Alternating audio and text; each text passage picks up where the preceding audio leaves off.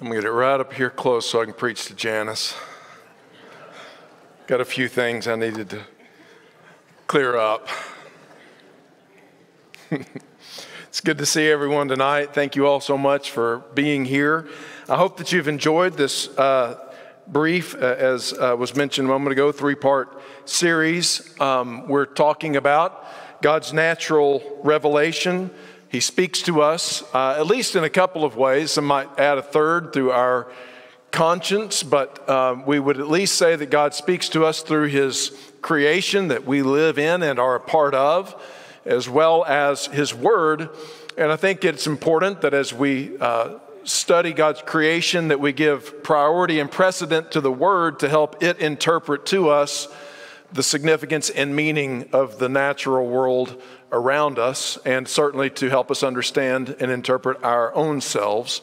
And that's what we've tried to do in this study. And we've talked about God's symbols that He's created and put into the world, like rainbows and trees. And I think sometimes when we come to Scripture, we think, well, what the Scripture writers are doing is they're looking at trees and they're looking at rainbows and they're thinking, well, this could be like, this gives me an idea that God is like this or people are like this, and we just sort of use those as illustrations, whereas I think it would be a more biblical approach to think that God, the author of Scripture and the author of creation, made rainbows and made trees and made other artifacts of creation the way that He did because He had in mind something He wanted to reveal about Himself to us through those things. So it's not just us imposing a symbolic meaning on the artifacts of creation, but rather God using those to reveal truths, to reveal Himself, to reveal important things that He wants us to understand.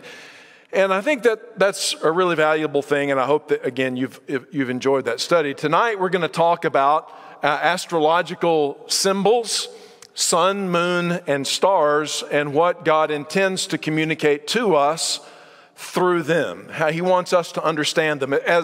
As modern men and women, we tend to think of them in terms of things like, what are they made of?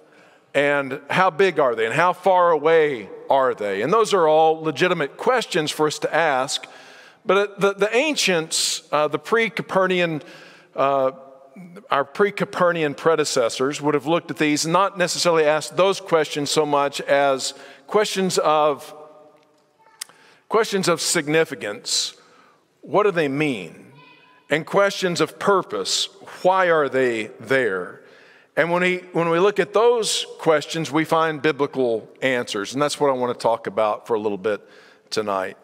So let me just begin. Jarrett did a good job last week of starting off with some questions. What do you think of when you think of the sun, the moon, and the stars? And specifically, if you were to think about why did God put them there? What is their purpose? And what do they mean, or what do they signify?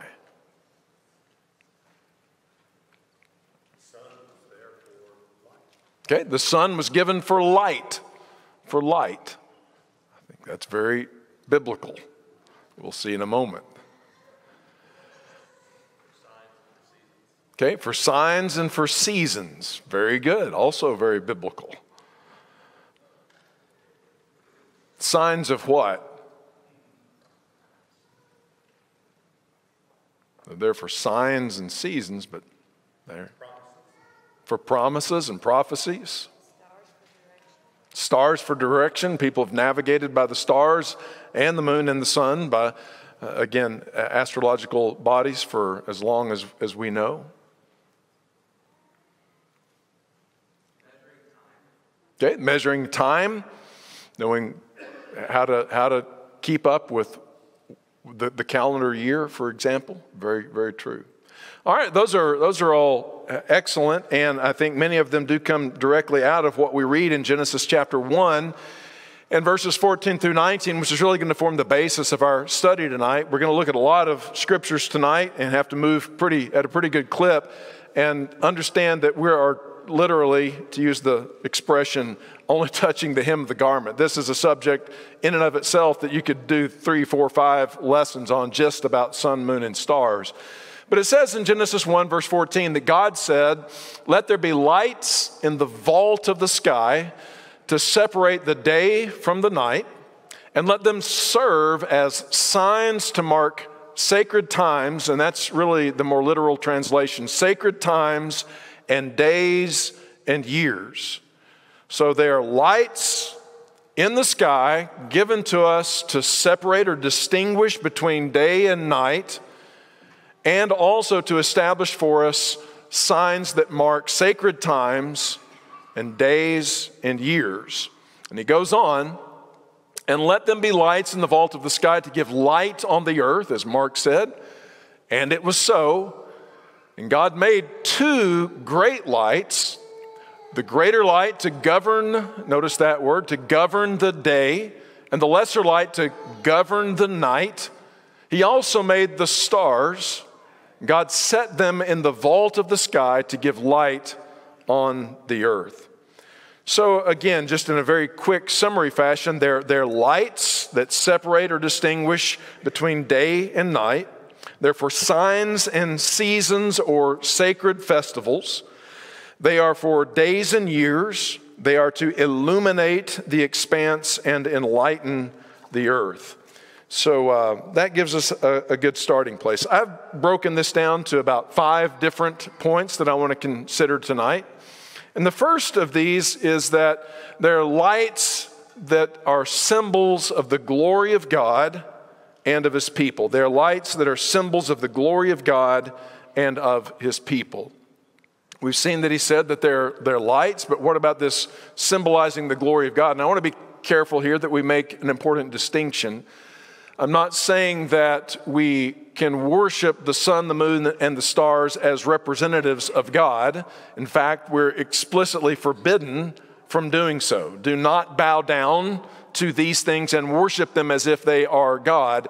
But God does use them as symbols or illustrations of His glory and of the glory of others as well. So we can recognize that, knowing that He is the creator of them and that they are signifying or symbolizing something without confusing them as an object of worship. So in Isaiah chapter 60, in verses 2 and 3, it says, "See, darkness covers the earth, and thick darkness is over the peoples.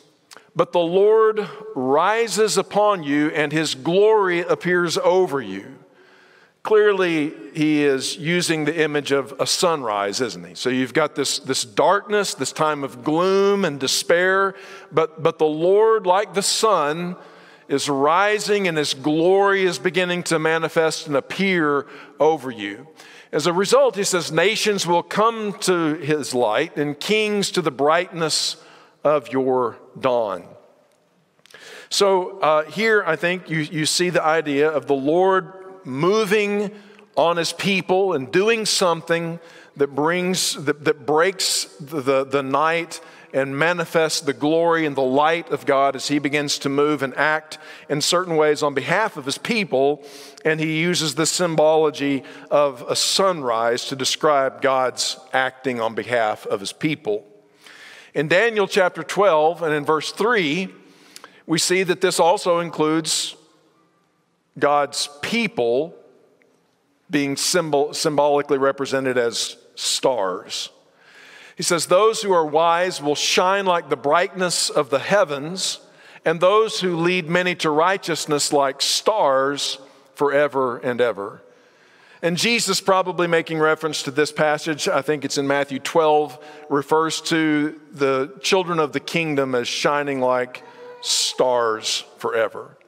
So we are also, stars are also symbols then of God's people, and our righteousness shines like them in a dark place, which is exactly what Paul makes mention of in Philippians 2, 14 and 15. And this is the first point of application I want to engage with you in. Paul, writing to the church at Philippi, says, "Do everything without grumbling or complaining or arguing." Do everything without grumbling or complaining or arguing. It sounds like we've completely left our discussion about stars and sun and moon. But why do you think he wants you and the Christians in Philippi to live our lives without that attitude that so characterizes the world, attitude of grumbling and complaining all the time? Why would God want us to do differently? To be the light of the world, to establish a contrast between us and the world around us. Exactly, it's what he says in the next verse. Do this so that you may become blameless and pure, children of God without fault in a warped and crooked generation. Then you will shine among them like stars in the sky. Isn't that beautiful? If you want to pop like a star shining against a velvet black sky and stand out and be different, then don't be a complainer, don't be a whiner, don't be a person who's constantly going about with a complaining and negative attitude, but rather a person who is a representative of God, who is trying to do what is right and good, and to do it with a cheerful attitude. And Paul says, just that alone will set you apart, make you righteous, and distinguish you from the general background, just like the stars stand out in a night sky. So lights can be symbols to us as we think about God and His righteousness rising up, and we can, in times of our darkness, like those in the days of Isaiah, when things are gloomy, when things are bad, we can anticipate and yearn like one would wait for the morning for the light of God to arise and to dispel the darkness and to gather and rally His people together. We can think of ourselves and our fellow brothers and sisters as stars shining in the night sky, and remind ourselves that we need to be distinct and different from the world around us so that people can see that we truly are His people. All right, a second point. In Genesis 1:14, again, we learn that the sun, moon, and stars were given to mark festival times, to mark seasons, some translations say, but more literally, to mark festival times. This is really fascinating to me. Again, I'll just show you the reference. Genesis 1:14, let them serve as signs to mark sacred or festival times and days and years. So think about that. The sun, the moon, and stars are given by God as signs to distinguish or mark out festival seasons. Let me show you an example of what that means. In Leviticus chapter 23, verses 5 and 6, the law of Moses says the Lord's Passover begins at when? Twilight on the 14th day of the first month. And then on the 15th day of that month, the Lord's festival of unleavened bread begins.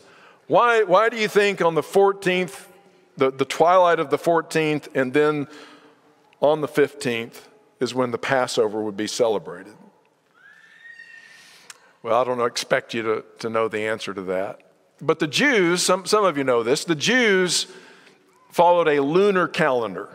We kind of do, but not exactly. We really don't. But they actually did. In other words, each month tracked with the phase of the moon, which is what? Like about a 27 or so day cycle, which interestingly falls a little bit short of 12 months in a year.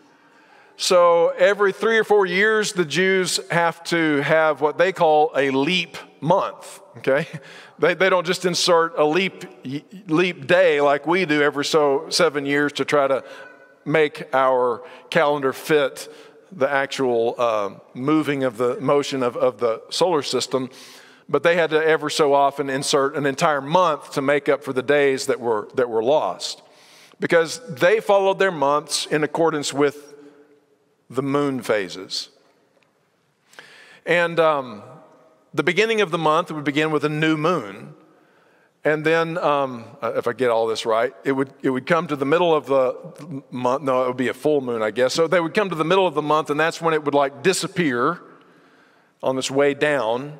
And then that would be the twilight of the 14th. And then on the 15th, it would begin the development of a new moon. Okay? The old moon would be waning, and then beginning on the 15th, the new moon begins waxing, which is kind of fitting, especially for Passover, because Passover and the unleavened bread and all that was intended to do what? Distinguish the old from the new, right? We think about the blood of the Passover lamb, but Paul talks about purging the old leaven and all that. So it marks a new beginning, and a new moon would mark the new beginning. And so they were to celebrate their Passover by watching the moon. And the first month of the year, which is when they were to celebrate that, by the way, was the first cycle of the moon after the spring equinox. So you wait until the days become perfectly even in the springtime. And then in the first full cycle of the moon after that, boom, that's when you know it's time to celebrate Passover. So the sun, the moon, and the stars, and the moon here specifically was given to God's people so that they could govern their festival seasons. Do you see that? And there's actually a lot of other things in the law of Moses that told them how to do things, and that they tracked with a lunar calendar in order to make that happen. Pretty interesting stuff to me. Now the moon also governs, we're told clearly, it governs the night. It governs the night. And here's an interesting point. There's a sense in which we can think of the whole Old Covenant period as being the period of nighttime. Okay? It is the period of nighttime and in anticipation of the day. Which is interesting because the very final chapter of the Old Testament ends with a prophecy, doesn't it? It's a prophecy about the new covenant coming and the coming of Christ. And notice how Malachi in chapter 4, this final chapter of the Old Testament, describes this. He tells the righteous to hang in there. He says, "But for you who fear my name, the Son, S-U-N, the Son of Righteousness will rise with healing in its wings. And you shall go out leaping like calves from the stall." And it goes on to describe the coming of the new covenant. So the new covenant, probably this is a play on words with the Son of Righteousness being a reference to Christ himself, but certainly the new covenant era. And he describes it in terms of the rising of the sun. And so just as the old covenant governed by this lunar system, governed in its festival celebrations by the phases of the moon, was a covenant of night and in anticipation of the rising of the Son of Righteousness. And the new covenant can be thought of as taking place in the daytime, under the reign of the Son of Righteousness. And that makes sense to me, especially in view of what it said also in Genesis 1, when the way that the writer over and over repeats, he would say evening and morning the first day. We think of day and then night, but biblically it's what? Evening and then morning. It's night and then day. And so the old covenant was the covenant of night. The new covenant is the covenant of day under the Son of Righteousness. Which is exactly, I think, well, let me just throw this in. Maybe that's why Nicodemus came to Jesus by night, okay? But also, we see that in the new covenant, we're no longer under these nighttime lunar regulations. Paul writes to the Colossians and says, "Let no one pass judgment on you in questions of food and drink with regard to a festival or a new moon or a Sabbath. These are a shadow of things to come, but the substance belongs to Christ, who is our light, who is our sun, the Son of Righteousness, who displaces the night." Any thoughts, comments, or questions on that? Is that clear as mud? All right. Number 3, there are clocks for days and for years. That was, I don't have the reference to pop up again here, but that was explicitly stated that the sun and the moon especially are clocks for days and for years. And I just thought about that, you know, they really do establish a rhythm for life, don't they? What are some of the rhythms of life that just the sun and moon establish for us? high and low tide. Tide comes in, the tide goes out, right? Over and over. What would happen without that? The sea would become stagnant and dead, okay? So it establishes a rhythm for seas which are so essential for the existence of life in the world. Just day follows night, right? Day follows night over and over again. What do you typically do at night? Some of you are doing it now. You sleep at night, right? You rest, and then the sun comes up, and what do? You get up with the sun, and you go about your activities, and you rest in the evening, and you rise up and you work, and you rest in the evening, and the tides come in, and the tides go out. And what else happens as we now understand it? Orbit the sun. The seasons change. It's springtime and everything's bursting into new life, and then there's summer and there's the harvest of all the things that were sown in the springtime and the enjoyment of the fruits of our labor. And then comes fall, that sort of bittersweet, reflective season. And then finally comes winter, when it just seems that everything is dead, and yet we wait eagerly for a bursting forth of life again. You see that God has created a rhythm of life. And it has to do with these heavenly bodies, with these astrological signs, the sun, the moon, and the stars, and they regulate our seasons, our days, our festival events. All of this waxes and wanes as God has built that into the very fabric of creation. Now, I bring that up because I think we're living in this modern world with some of the technological advancements that we have made, and I'm not disparaging those. I'm very grateful for them. But sometimes it enables us to sort of live, we think at least, oblivious to those creational realities. And we have artificial light, and we have heating and cooling, and all of these different things that sort of insulate us from these more harsh realities of the natural world that we live in, but it also sort of cuts us off from it, doesn't it? And how many of us, like our predecessors in ancient times, spend time at night just gazing at the stars and observing the moon and paying attention to whether it's waxing or waning and how close we are to a new month, not by looking at it's the 27th, but okay, I look at the moon and I see where we are in its phase, and I know from the flow of nature where we are. And I think that we tend to lose this sense of the cadence of life. And it has almost dehumanizing effect on us. And I think we would do well to simply try to, as much as we can in a modern world, to re-engage with that and think about why God made the world the way He did, and how can we fit into it properly. Well, that's just a little soapbox there. But number 4, they also rule over the day and night and govern time. And I want to focus on the word rule and govern here.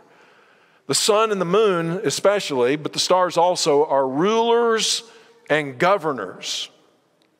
Again, Genesis 1:16. He gave the greater light to govern the day and the lesser light to govern the night.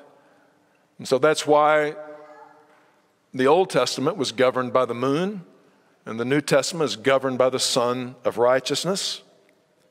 But that word govern speaks to rule and power and authority. And have you ever noticed how the Bible uses the imagery of sun, moon, and stars to describe earthly authorities and powers and rulers, as well as angelic rulers and powers and authorities? For example, in Genesis chapter 37 and verse 9 and 10, Joseph, remember Joseph? He had a dream and he told it to his brothers. He said, listen guys, I had another dream, and this time the sun, the moon, and the 11 stars were bowing down to me.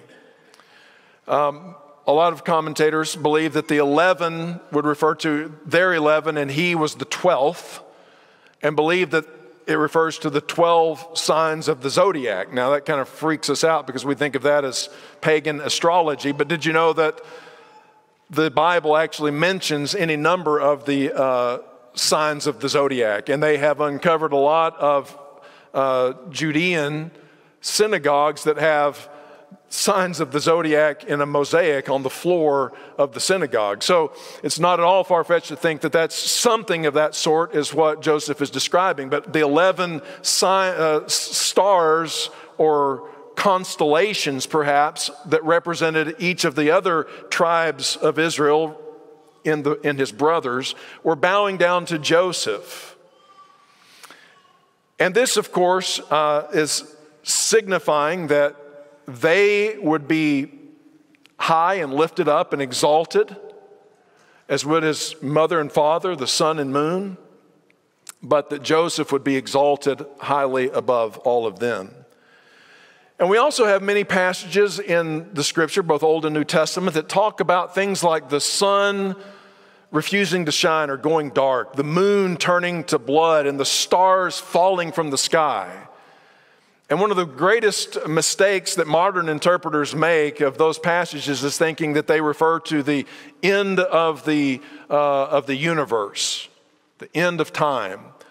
But a careful study of those passages over and over and over reveals what? That they refer to the end of what? Rule and authority of particular kingdoms. Maybe it's Babylon, or maybe it's Israel, or maybe some other earthly kingdom. And they're represented by stars and moons and suns. Do we still represent earthly empires by stars, moons, and suns? What does the American flag have on it? We have 50 stars representing the 50 states. What about Far Eastern flags? What do they typically have on them? Sometimes stars, but also a lot of times it's the image of a rising sun. You'll see that in a lot of Far Eastern flags. Rising sun. What about Middle Eastern?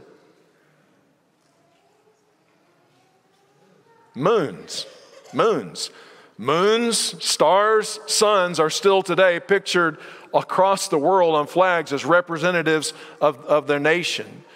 And so they rule, just like the sun and the moon and the stars literally rule the day, rule the night, rule the seasons. And so earthly rulers are often represented, as Joseph does in his dream, by the likeness of stars and sun and moon.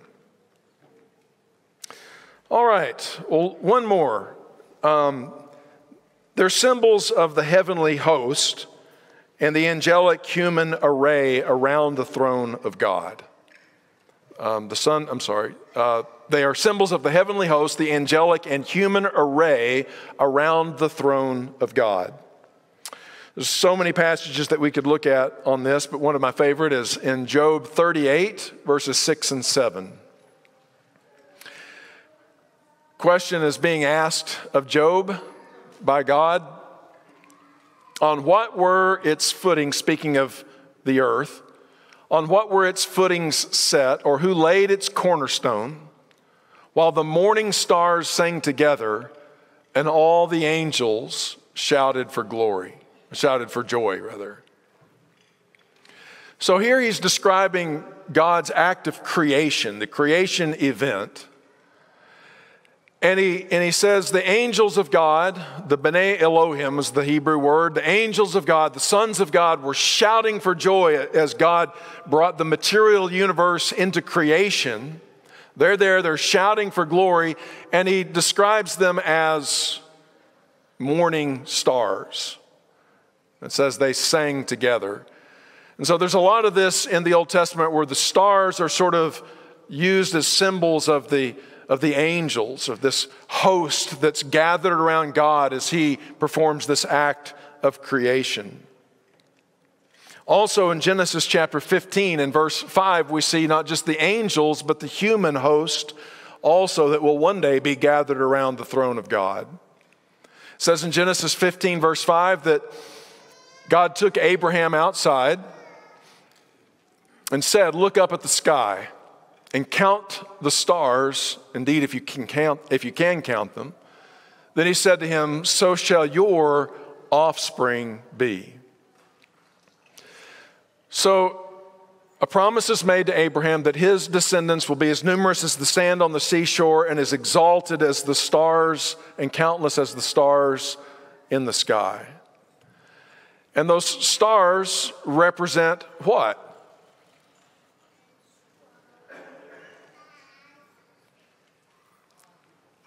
People. What people? Yeah. First, the Hebrew people, the literal descendants of Abraham by blood descent, and they did become a great nation. And we're told in the Old Testament that this prophecy, in one sense, was fulfilled with them. But in the book of Galatians and other places in the New Testament, we see that its ultimate fulfillment was not just in the literal physical descendants of Abraham, but who? Yeah. The children of the promise. And we're told that by faith and through baptism, we are all children of Abraham. Okay? So what did Abraham see when he looked up at the night sky thousands of years ago? Well, you could say he saw you. He saw Lane, and he saw all of you gathered. He saw Janice, and everybody was up there in the stars of the sky. And Abraham, by faith, could see that his descendants would both be numerous and highly exalted. And I think that that's one of the important things that we should take away from this study, is that as we go out from time to time and look up into the nighttime sky, we're looking at the same stars that Abraham saw, the stars that God promised him his descendants would be like, and that we're one of them. You know, there's that weird commercial where you can go to the International Star Registry or something and give someone a gift by naming a star after them. Sounds like a money-making hoax to me, but nevertheless, it's actually true that these stars have names, and your name is assigned to one of them. And they represent God's glorious host of not only angels, but redeemed men and women who have been collected around the throne of God and will one day be in his presence singing his praises for eternity. And that includes you, and it includes me. Well, I meant to tell you at the beginning of this to pay careful attention, because there would be a test at the end, and we've come to the place where it's time for the test. The book of Revelation is the most challenging book of the Bible, and one of the reasons that it's so challenging for us is because we don't know the rest of the Bible all of that well. We think sometimes we do, but we really don't, especially when it comes to some stuff like this. And sometimes even maybe some of you are out there thinking, oh, this is just too weird. You know, we need to get back to the real stuff. But there is so much of this is the real stuff in the way that the Bible is actually written and communicates to us. So when we come to the book of Revelation that appeals to these things constantly, virtually every verse of the book of Revelation is either a quotation or an allusion to some Old Testament passage. It makes no sense to us because we have not learned to think the way that the Jews would think, that a Hebraic sort of mind about these kinds of things. So one of the visions that John had in the book of Revelation, in fact, he calls it a great sign. He saw a great sign appeared in heaven. So he's looking up and he sees a great sign. What does he see? He sees a woman clothed with the sun, with the moon under her feet, and a crown of 12 stars on her head. And she was pregnant, and cried out in pain as she was about to give birth.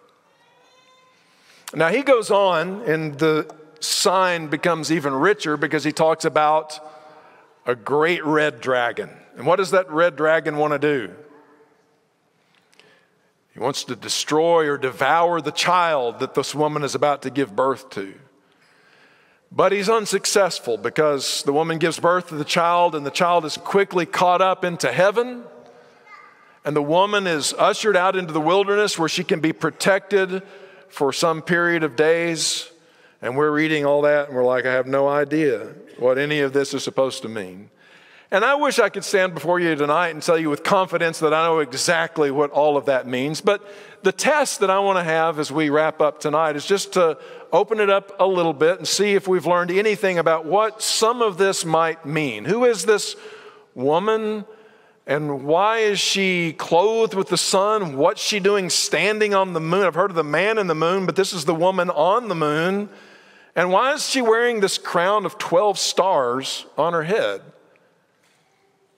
Well, we may not, I don't want to get into the details of who this woman is because that will probably lead us astray. But why would this woman be clothed with the sun?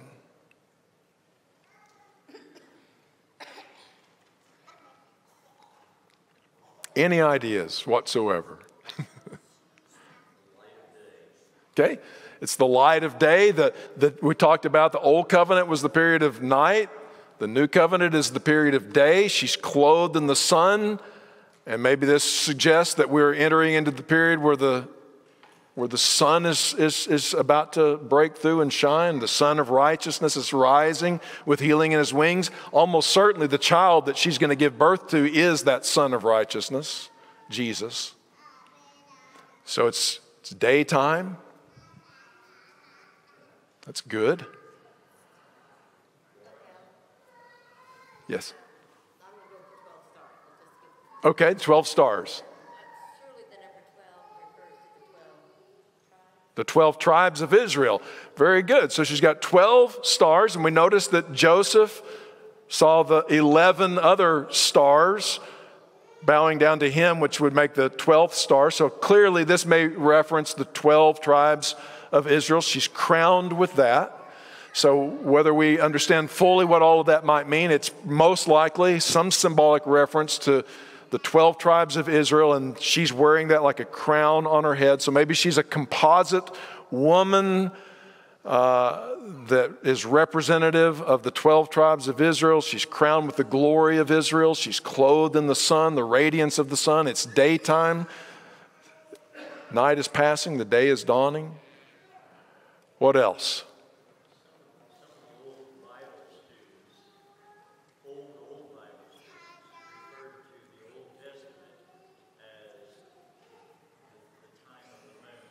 Yes.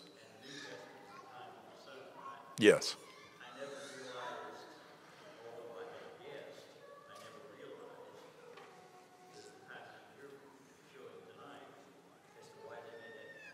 Okay, very good. So a better understanding of why scholars have referred to in years gone by the Old Testament as the nighttime and the New Covenant as the day. Very good.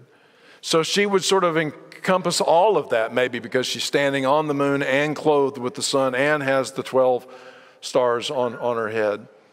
You know, maybe she's symbolic of God's people throughout history and how God sees his people. And as I said a moment ago, she's going to come under attack by the fiery red dragon. Who's that? Surely we can get that, even though we haven't talked about it tonight.